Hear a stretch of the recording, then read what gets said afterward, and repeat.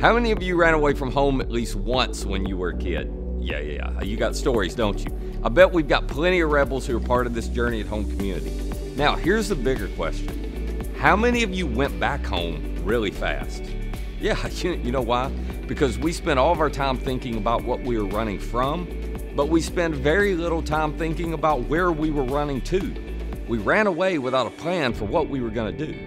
And we don't just do that as kids, some of us are doing that as adults. More on that in just a moment. So welcome to Journey at Home, where our goal is to make it simple for you to connect with Jesus. I am Matt, and if you're new with us, just do me a favor, hit that subscribe button, hit the bell for notifications so you don't miss any of our weekly content that is designed to help you live a better life. Now, while we can all laugh about running away from home, there's a more personal question I want to ask you. Have you ever run away from God? And by run away, I just mean you've intentionally chosen to do something you knew God didn't want you to do, or you've intentionally chosen to go in a direction you knew God didn't want you to go. Doesn't matter if you're a Jesus follower or not, we've all done this, haven't we? Maybe you're doing it right now. You're in a relationship that you know God doesn't want you to be in, but that just kind of makes you want to stay in the relationship even more. Or maybe it's the opposite. You got out of a relationship that you knew you were supposed to stay in. Or maybe you refuse to change something in your life you knew God wanted you to change. Maybe you refuse to follow a calling that you felt God had for your life. You just resisted. You rebelled. Most of us have done that at some point in our lives. It just looks different for us depending on our approach. Some of you, you're what I would call defiant runners. You don't care who knows about your rebellion. You just make sure it's public and visible. Others of you, you're a little more quiet runners. You've kept your image up. You're still showing up at church. You're still going through the motions. But inside of you, there is a battle raging because you are being so resistant to God. And we all think our life and our story and our rebellion, we all think it's unique. But the truth is, history is full of runners. There's really nothing unique about our story. So in this 3-episode series we're calling White Flag, I want to explore the story of one of history's most famous runners. Because there is a lot of our story in his. And there are some valuable lessons that just might spare all of us some unnecessary pain. Now, whether you're a church follower or not, or a church person or not, you probably heard of Jonah. And when you think of Jonah, you think of a whale, right? And some of you are like, Matt, if you expect me to believe a man was in the belly of a whale and then lived to tell about it, I'm already out, because that's crazy. All right, I get that. So here's what I'm going to do for all of you who have a hard time swallowing this part of the story. You see what I did there? For the purposes of this series, I'm going to give you an out, because you don't have to believe all of this happened the way that it says it happened to get the bigger message and moral of the story of Jonah. But I will tell you, I believe Jonah lived in the belly of a fish for 3 days and 3 nights. And the main reason I believe that is because Jesus said it happened. And when a man can predict his own death and resurrection and pull it off, I just go with whatever he says. But if you don't see life that way, it is no problem. You're going to find inspiration and learning from fictional stories, from movies all the time, right? So just think of this that way if you need to. Now, a little backstory on Jonah before we get started.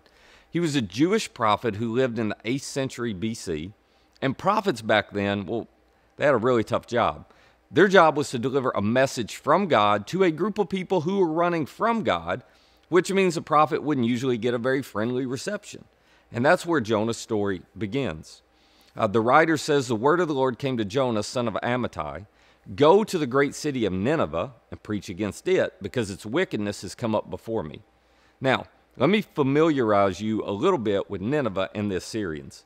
Nineveh was located where the city of Mosul, Iraq is today. It's about 250 miles up the Tigris River from Baghdad. Nineveh was the capital city of the Assyrian Empire. It had a population of about 120,000 people. Now, the Assyrians, they were incredible warriors who were famous for their cruelty. As a matter of fact, their claim to fame was they had actually perfected the art of taking their enemies, skinning them alive, but prolonging their life as long as possible. That was their specialty. And oh, by the way, they considered Jonah and they considered the Jewish people to be their enemies. So imagine if you're told by God to march into the capital city of a people who hate your country, don't believe in your God, and enjoy skinning their enemies alive, and your job is to tell them, oh, my God, that one you don't believe in. Well, he said you're wicked and you better change your ways or he's going to judge you. It's not exactly a fun assignment, is it? So maybe it's not surprising that we read Jonah ran away from the Lord and he headed for Tarshish. He went down to Joppa, where he found a ship bound for that port, and after paying the fare, he went aboard and sailed for Tarshish to flee from the Lord. Now, when Jonah decided to run, you got to understand, he really ran. Jonah lived in Israel in an area that was known as Gath-Hepher. Nineveh, it was about 500 miles northeast of there.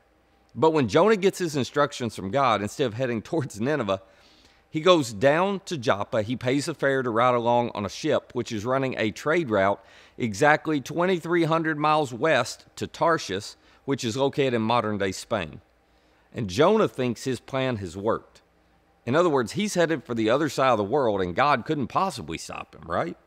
Well, the story says, then the Lord, to which I'm sure everybody's like, wait a minute, I thought God was out of the picture. Jonah's thinking, I thought I'd manage to lose him with all my running. But the writer says, no. The Lord sent a great wind on the sea. Such a violent storm arose that the ship threatened to break up.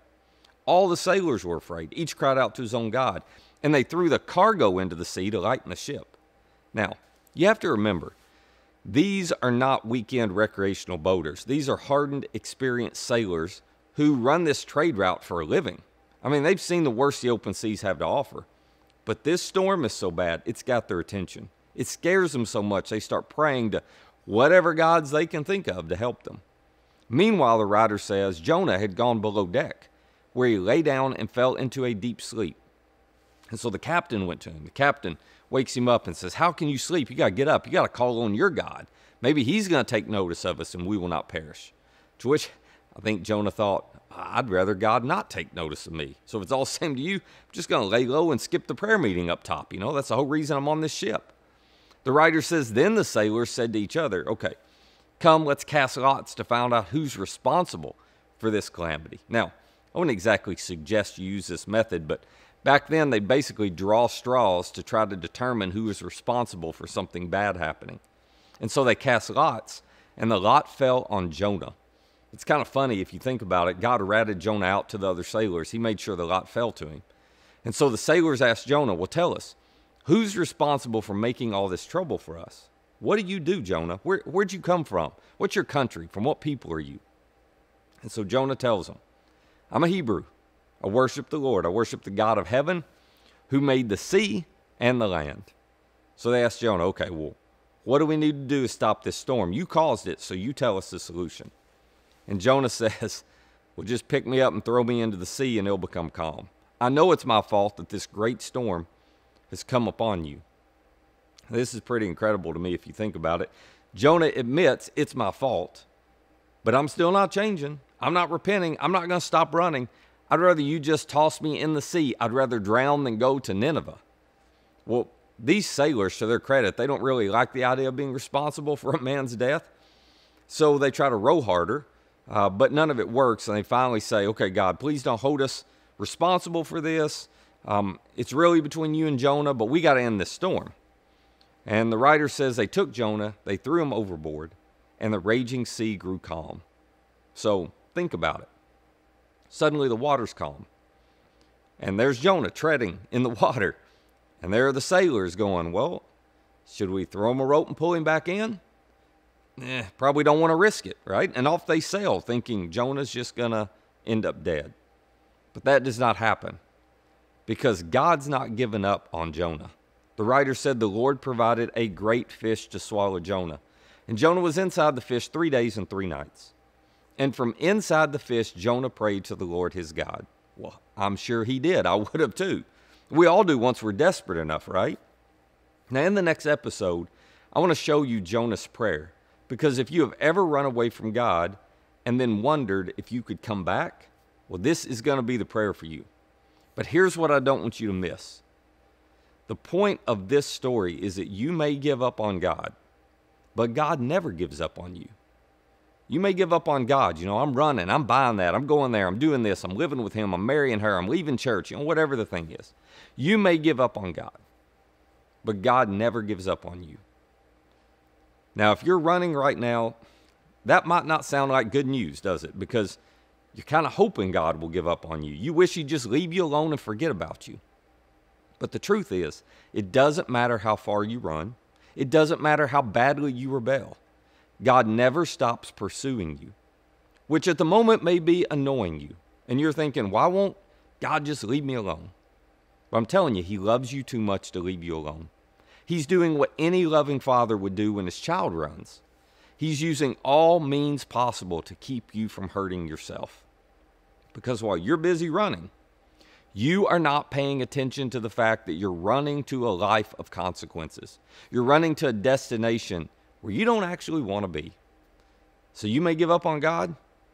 God never gives up on you. He's always pursuing you, not to pay you back. He's pursuing you to bring you back, to win you back into a relationship with him. And you know how I'm so confident of that? Well, because about 750 years after Jonah, God sent Jesus into the world to die and rise again to pay the penalty for your sins and for your rebellion. So God has no reason to punish you for what you've done. That punishment's already been taken by Jesus. God's just trying to offer you forgiveness, a restoration back into his family. So if you think you might want to wave the white flag and just go ahead and embrace God's grace and forgiveness for you, if you realize that running from God, it's not working, it's probably time to stop. Here's the good news. God really hasn't given up on you. He is waiting for you right now. You don't have to find him because you haven't outrun him. If you'll just turn around, guess what? You're going to find he's right there waiting on you to come back so he can welcome you with open arms. So I just want to invite you, if that's you, to tell God, hey God, I'm tired of running. Sorry I gave up on you. But thank you for never giving up on me. I'm just going to wave the white flag. I'm ready to come back to you. I'm telling you, when you humble yourself enough to admit you need God's grace, you never have to doubt or worry about whether he's going to provide. He always does. And his message to you is simple. He just says, welcome back. Welcome home.